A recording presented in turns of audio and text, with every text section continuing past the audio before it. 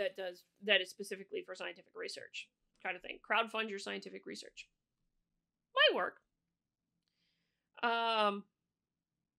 But it is a concern, and so we got to think carefully. Where are we getting the money from to pay for the salaries? I'm not.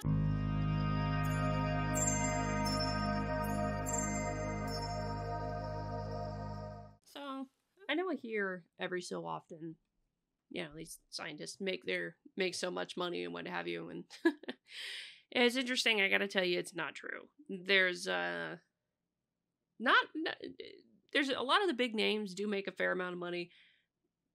Those of us who are down lower, no, we definitely don't. So I wasn't necessarily surprised to see this particular article come across from Science. PhD students demand wage increases amid rising cost of living. And that is quite frankly because as a graduate student, you don't make a lot of money. And for those who are unfamiliar, let me give you a little bit of background on how it works for most graduate students. Typically, when you apply to graduate school, if you're not paying for it out of pocket yourself, you are often offered a research assistantship or a teaching assistantship, or an RA or a TA. With a TA, the teaching assistantship, you're basically, you're TAing a class. Some of those folks, if you were an undergrad, some of those folks were graduates. Some of those folks teaching you were graduate students, which is a great experience because for folks who want to go on to be teachers themselves, that's a great way to learn, is just to practice doing it yourself, figure out what you prefer and what works. At least at a graduate level, if you're going to be teaching in college, for instance.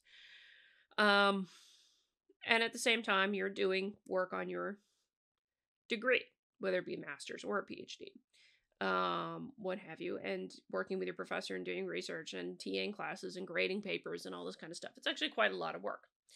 Alternatively, you could be offered a research assistantship where you are primarily paid to do research under your advisor. You're expected to do a bit more because you are not teaching most often, except taking classes yourself, which a TA also may be doing. A TA may also be taking classes themselves. So there's a lot that they do with that particular salary. And that's what I mean. That's what they mean when they say salary, because oftentimes PhD students and master students are being paid a stipend as part of their graduate program, be it from a teaching assistantship or from a research assistantship. What also tends to happen is if they're working with a professor, there's lines in budgets for grant proposals and what have you that allows you to pay the tuition of the students that you hire to work with you. And as such, most of the time, the only thing students have to pay to the university is fees. So grants that professors get when they want to hire students will pay for tuition, will also pay the stipend of the student, and more often now will pay insurance benefits. Admittedly, not the best insurance benefits in the world, but will pay for medical insurance for the students because they're temporary. Because students are considered temporary, you go off into the world and what have you after your degree.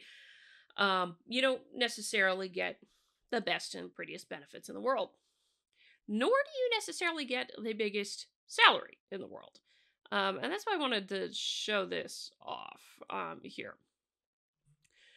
2 weeks before professors were set to administer final exams last month at the University of Illinois, Chicago, 1,500 graduate teaching assistants went on strike to demand a wage increase. Union representatives had been at the bargaining table with the university for a year, since April 2021, trying to negotiate a new contract after the previous one expired. But the two sides hadn't been able to reach an agreement. Quote, that the raises that they were offering at that point were far less than inflation. There's a wonderful typo, Science. Says UIC mathematics PhD student Matt DeVilbus, a member of UIC's Graduate Workers Union who helped coordinate picketing during the strike. As inflation got worse, it became more important.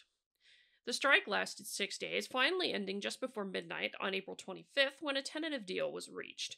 Graduate workers want a 16% raise, which will bring their annual stipend up to a guaranteed minimum of $24,000 over the next 3 years. They also secured limits on increases to student fees, which can eat away at up to $4,500 of their take-home pay. So yes, what I was just saying, tuition may be paid, but you have to pay the fees as the student still.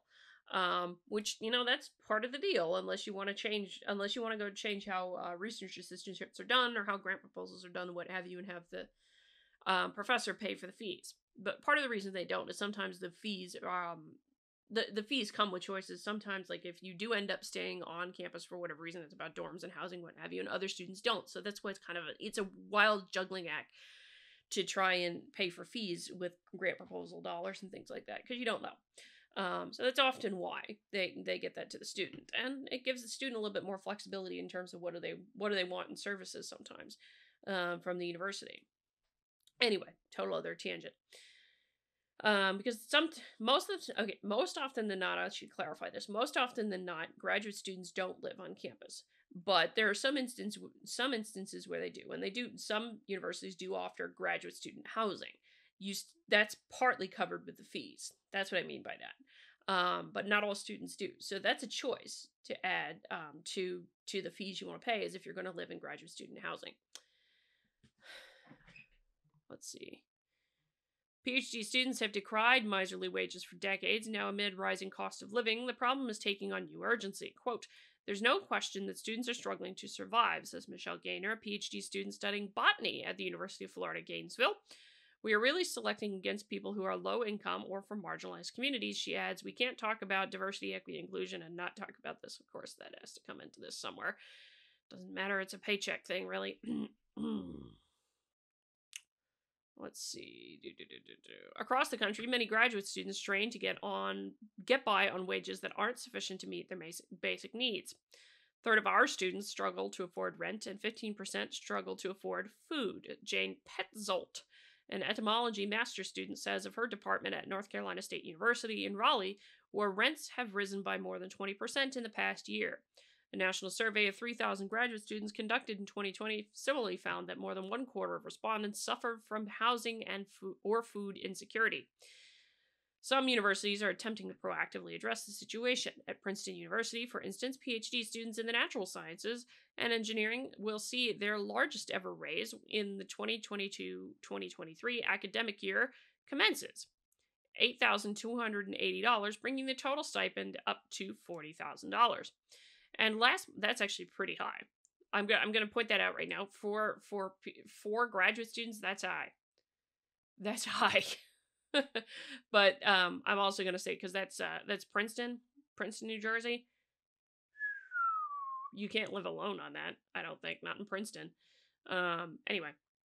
Last month, Yale University announced student parents are eligible for a $7,500 subsidy for the first child and $2,500 for each additional child, in addition to a $2,000 annual increase in their annual paychecks that all graduate students in the sciences will receive. Quote, "Raising a family while in graduate school is always challenging, and we saw an amplified need for childcare flexibility during the worst months of the pandemic and beyond." Lynn Cooley, the dean of Yale's graduate school, wrote in a statement announcing the plan. Still, these steps don't immediately or fully solve the problem. At many universities across the country, graduate students have turned to picking up protest signs for recourse. In California, where the largest protests have taken place so far this year, representatives of the University of California Graduate Workers Union are currently at the bargaining table asking for pay increases to reflect the high cost of living in the state. More than 90% of UC employees are rent burdened, meaning they pay more than 30% of their wage on rent. I'm not gonna. I will butcher the name if I try to pronounce it. I apologize. I'm gonna skip that. PhD student at UC Davis and one of the graduate students bargaining with UC representatives. It shouldn't be that, quote, only people who come from wealthy backgrounds or who have some sort of other support, can make it in academia. So the point here that they're making with this, and I don't want to read entirely through this whole article, the point that they're making here with this is that they want more salary for PhD students. And generally speaking, on average, in the United States, it tends to range from $18,000 to roughly 40 some odd $1,000 in an annual salary for a PhD student. For some of these areas, for some universities and some locations, like I mentioned, Princeton, California is another one. That's not enough to live comfortably on your own, for sure. And to live independently on your own. That's just enough to make it by, to eke by for a lot of these places. So I can understand that. The question that I asked when I saw this come across my feed, the question that I asked, though, was, how are we going to pay for it? Because here's the tricky problem with this. It's that the problem here is that you do have to get the money from somewhere. And a lot of these TAs and RAs, as I mentioned, are paid ultimately not by the university, but by the grants that different professors receive. Some professors will receive grant funding to pay for a student and put it toward a TA, or some will put it toward an RA. Choice of the professor for the most part. But that then, if you will, let's see. How do I put this? If you raise then the salary of your students, not saying you shouldn't, just this is just really the point to point out here. It's going to be more and more difficult to hire more students because the salary raises goes up.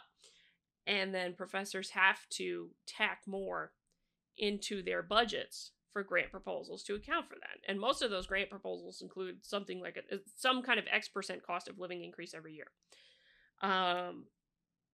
You have to account for that. We already have a problem where we're graduating, and maybe I'll do another video on this, but where we're graduating a lot more PhDs than we did in the past.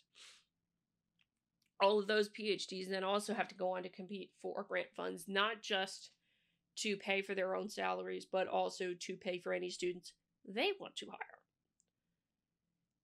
Do you see where I'm going with this? That it's a compounding problem in that it's not necessarily fiscally sustainable, because the vast majority of these grants are paid for by the federal government.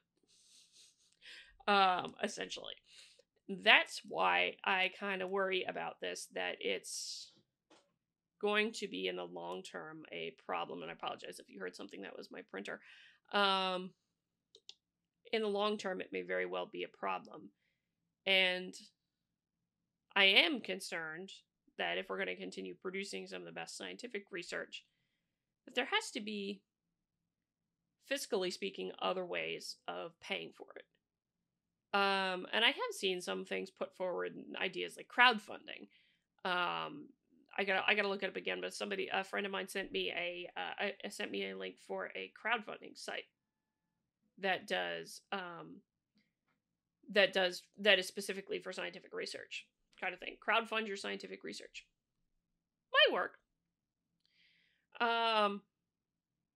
But it is a concern, and so we got to think carefully. Where are we getting the money from to pay for the salaries? I'm not saying we shouldn't. I actually do think grad students deserve a little bit more than what they're getting in terms of a stipend for the amount of work that they do. Because if you're thinking about the TAs, for instance, they are teaching. So what comes with teaching? Running a class, grading papers, meeting with other students who are undergrads, meeting with the professor who has actually got their name on there as the one giving the lecture most of the time. Because sometimes as a TA, you're teaching a lab and your professor is teaching a lecture. Those kinds of things. And on top of all of those things, you're taking classes yourself and you're trying to get your research done if you're at that point where you're actually doing research and writing up your dissertation or your master's thesis. That's a lot. That is a lot to do. And it is very true what they say, that it can be, you have no life. No social life for a while, for a lot of these things.